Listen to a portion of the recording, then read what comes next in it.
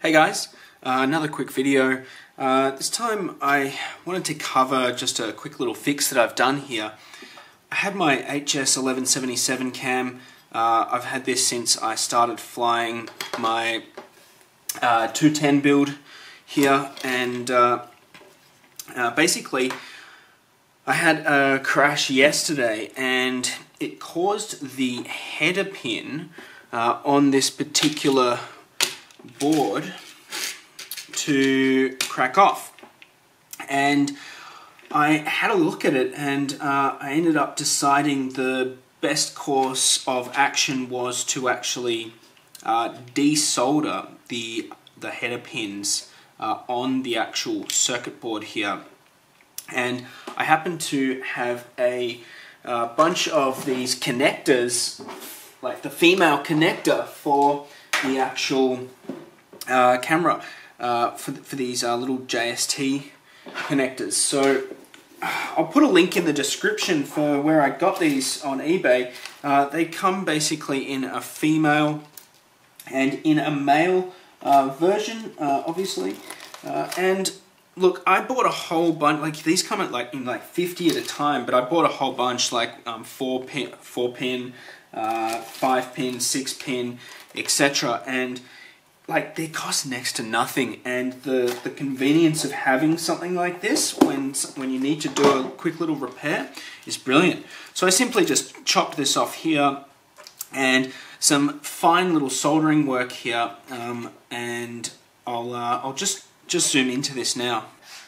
So here's my actual little circuit board here.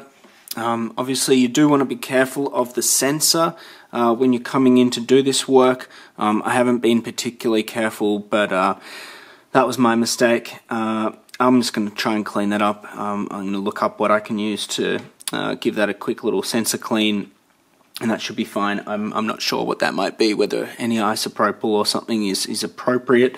Any isopropyl alcohol, etc. So after I've soldered this, I've basically checked polarity. I did a quick little test and it booted up just fine. So, you know, then this is just simply going to connect back into here. So I'm going to now just hot glue everything. I'd actually recommend when I actually have a brand new HS1177 here that arrived today for my alien build, and I'm actually going to open this up and resolder that as well.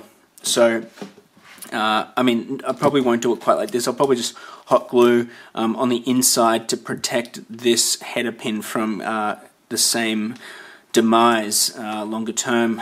So, you know, it's just another one of those tiny little precautionary things that you can do to improve the longevity of a relatively expensive piece of FPV equipment.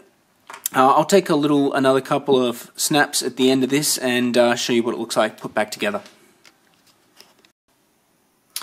Okay, so this is the completed modification. As you can see, I actually did a bit of a test here to tilt the camera up and just make sure that header tail was coming out of there with enough clearance, so that it, as the camera's tilted when it's in place, that's going to be all fine and working. So, that's my modification. I guess it's more of a fix for my HS1177. I probably wouldn't recommend this to first-time solderers, though those little pads here were pretty small.